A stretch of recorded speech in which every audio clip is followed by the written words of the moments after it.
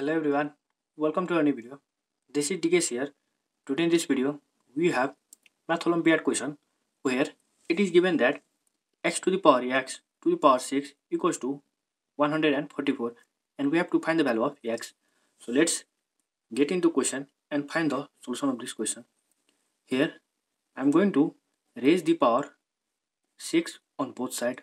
Okay, 144 to the power 6, and here we can see that if we have the, according to power rule, a to the power m to the power n, then you can multiply this exponent, that is a to the power m times n. So if I assume this value as m and this value as n, then we can multiply this m times n, and again this can also be written as a to the power n to the whole power m.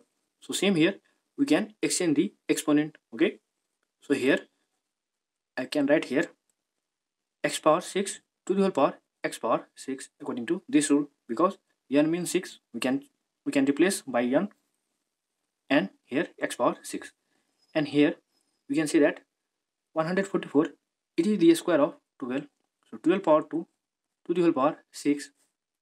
Here x power 6 to the power x power 6 equals to, according to this rule, we can multiply this power, that is 12 power 2 times 6, it is 12.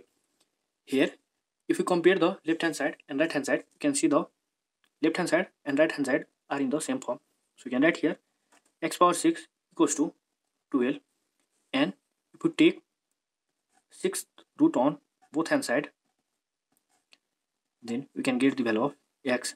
Here x equals to, and here we can get square root of 6th root of 12, and 6th root of 12, it can be also written as 12 power 1 by 6.